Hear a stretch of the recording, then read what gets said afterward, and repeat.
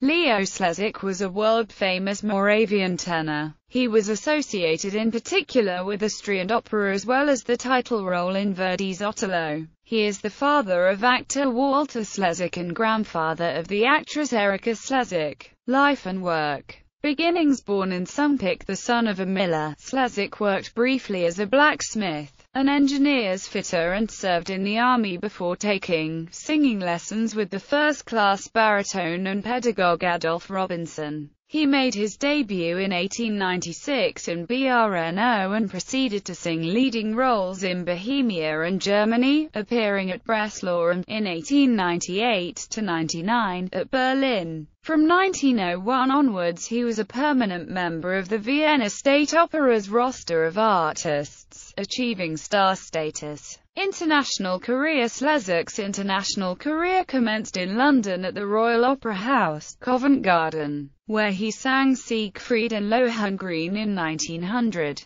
Slezak secured a 3-year contract with the New York Metropolitan Opera in 1909. Met audiences acclaimed him in performances of works by Wagner and Verdi. Along with Italy's Giovanni's and Otello, he became the most famous Otello of his generation, famously performing the role at the Met with Arturo Toscanini conducting. He was a convivial person, and many anecdotes reveal his amiable sense of humor. The best-known example is as follows. During a performance of Wagner's Lohengrin, a stagehand sent the swan out too early, before the tenor could hop aboard. Seeing his feathered transportation disappear into the wings, Slezak ad-libbed to the audience, "Wann fahrt der nächste Schwan?" Slezak had a versatile repertoire which embraced 66 roles. They included notably Rossini's Guillaume Tell, Manrico, Radam's, Walter Tannhauser, Hermann and, as we have seen, Otello and Lohengrin. He sang 44 roles in Vienna alone, where he chalked up 936 appearances in 1901–12 and 1917–27 and became an idol of audiences.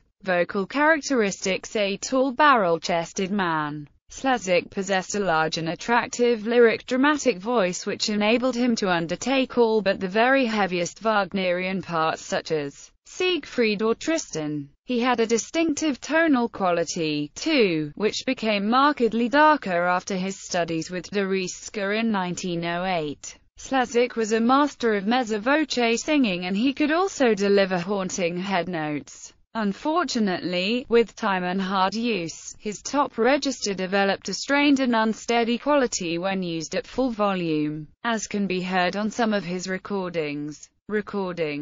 Slezak made hundreds of disc-in-cylinder recordings, beginning in the early 1900s and ending in the 1930s. They were produced by several different record companies and include arias, duets and songs by a wide selection of composers, ranging from Mozart to Wagner. Most of his best records have been released on CD compilations. Some of his film work as an actor survives. 2. Books. Slezak's autobiography, published in 1938 in English as Song of Motley, being the reminiscences of a hungry tenor, contains pen portraits of many of the musicians and artists with whom he worked, including Gustav Mahler, Arturo Toscanini and Cosima Wagner. It also describes his tours of America, Russia and the Balkans, and recalls his doomed audition for Frau Wagner at Bayreuth, when he foolishly chose to sing music from the Verismo Italian opera Pagliacci. Later in life, he published several very humorous, semi-autobiographical books, notably Mein Samtliche and Work Up. His first book,